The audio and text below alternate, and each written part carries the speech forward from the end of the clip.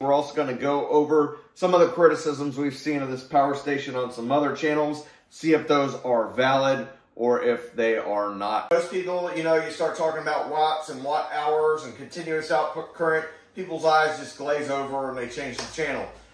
Most people just want to know, hey, what can this power station really run during an outage?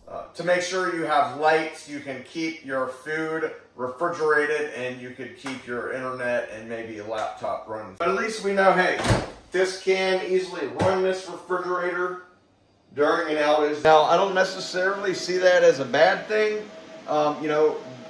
This power station really isn't for somebody that wants to run 1200 watts continuous.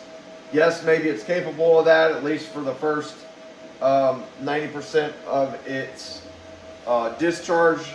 But, this is a portable power station that's more of a budget power station.